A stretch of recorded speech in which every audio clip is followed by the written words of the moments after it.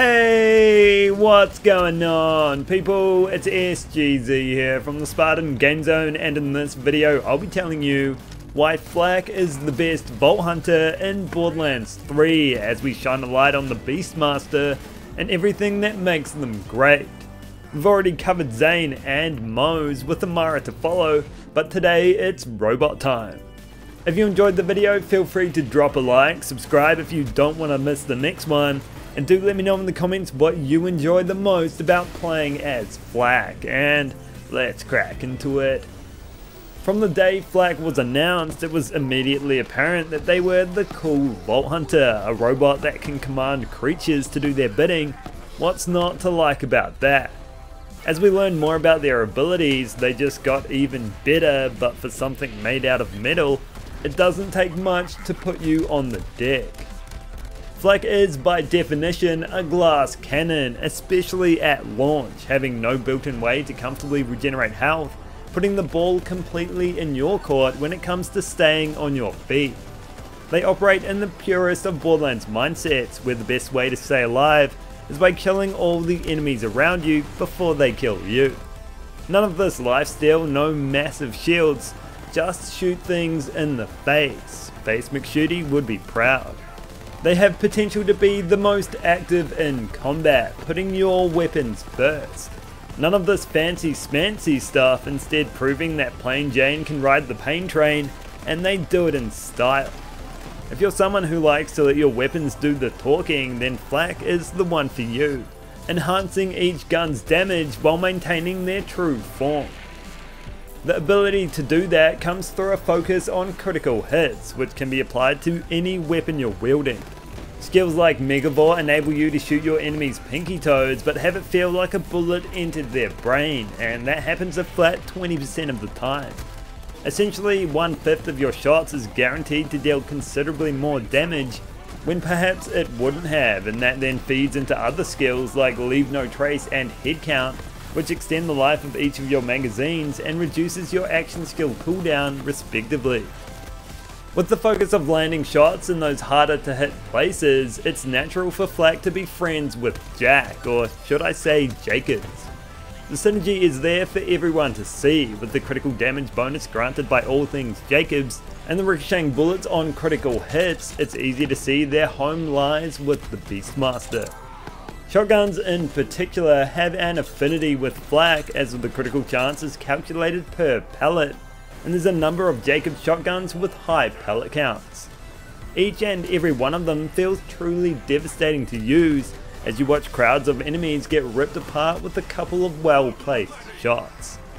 That critical damage can be boosted further with skills such as Hunter's Eye and Galactic Shadow, but nothing does it better than the all-time power-packed critical hit barrage of Fadeaway.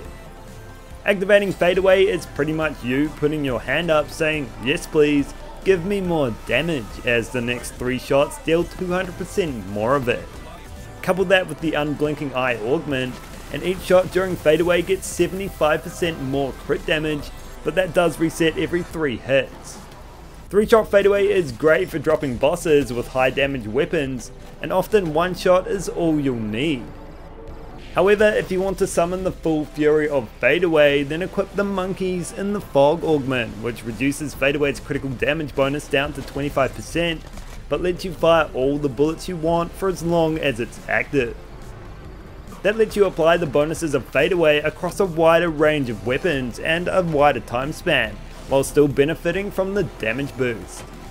Fadeaway crits are different to normal crits, so you'll still want to land shots on those weak points, but Fadeaway or even just Megavore gives you much more room for mistakes, allowing you to use core weapons and have bullets return to your magazine regardless of where you hit your target.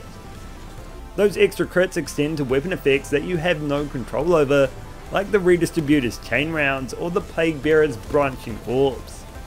The Plague Bearer is incredibly deadly to begin with, but on Flak you can give its secondary assault extra levels of damage.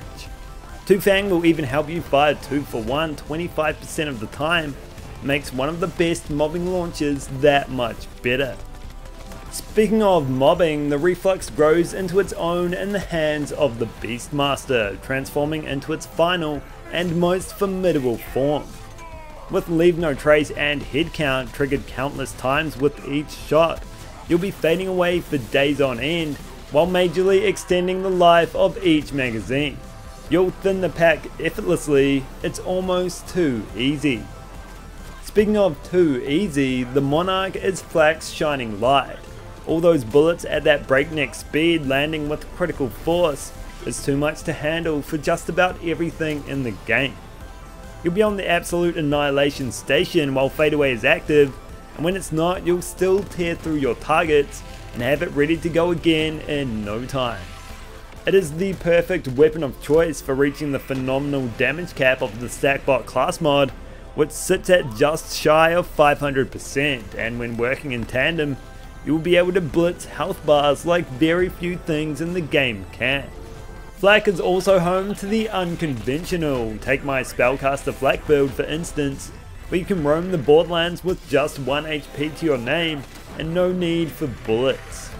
You can cosplay as a wizard, Flaky, but please don't give your name to the goblins for hire. You can set up your own damage delivery service. All you need is a grenade and a couple tame Rakk. Where Fadeaway puts the spotlight on your weapons, Rakk Attack in combination with the Peregrine class mod can yield some crazy results. The Rakk you summon and the grenades they drop deal some hefty damage, especially when boosted by the Guardian Angel, and that's something you can rinse and repeat until the end of time. Mobs, bosses, whatever you come across, you can literally do it all with the Rakk Pack. It's quite unbelievable. Outside of the Peregrine class mod, Rakk Attack is great for proccing anointments just like Zane's cannon, but they can set things on fire too. As if that wasn't enough, Flak is also home to an assortment of wildlife which you can bring into battle. Aside from the Rakk shot seemingly out of their armpit, you also have access to a Spider-and Jabber and Skag which come in various forms, or if you want something more in Flak's likeness, why not bring a Loaderbot along for the ride? It's up to you what companion you want by your side, but nothing beats the pure power of the War Loaderbot. With the flaming shotgun, the ability to throw grenades, and a shoulder-fired missile barrage, this sidekick might just be the Batman to your Robin. You can use the Gamma Burst action skill to teleport them straight into the action at twice the size, with radiation swirling through their oil, I guess. They can pop mobs like bubbles and even do the same thing to bosses. For Flak, a companion is also a window to their survivability and can be enhanced through the use of the Red Fang class mod, which will put the focus on your pet and give you time to align any shots you plan to take. When you throw this all together, you get a Vault Hunter that is designed to make every shot count. The focus on critical hits through Fadeaway and countless skills make well placed shots mean more, but the onus is still on you to hit them. When you do, you'll be greatly rewarded, but if you don't, there's not much in that health bar to keep you going. What can though is your pets, who can even revive you thanks to Lick the Wounds, and proves you don't need friends to survive in the Borderlands, something that grunts will do just fine. Rakk Attack can be enhanced to become a weapon of its own, and your companions can be placed at the forefront of the fight, while you deal damage from a distance. So that's all for this video. I hope you enjoyed it and learned why Flak is the best Vault Hunter in Borderlands 3. If you did, consider dropping a like or subscribing, and I'll catch you in the next one.